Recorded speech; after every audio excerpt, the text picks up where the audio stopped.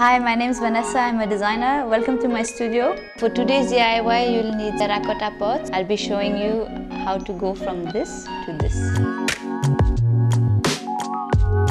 Get hold of some brushes and paint. We need one flat brush and a pointy brush to do the detailing. Paint the pots with a base coat of black or white. So when you paint the edge of the pot, just take the brush in a perpendicular way to the edge so that you get a clean look, and then bring your brush inside in a stroke to finish it off nicely.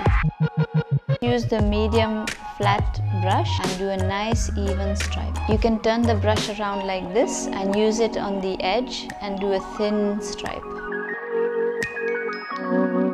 Using the same brush on the flat edge, we can do a square shape and repeat it into a check pattern. For a little more funky designs, we can do a round shape. Again with our same brush, just turn it around into a round shape, keeping the center empty. Basic other shapes and letters that you can do are capital letters X, T, S, U, which are easy to do.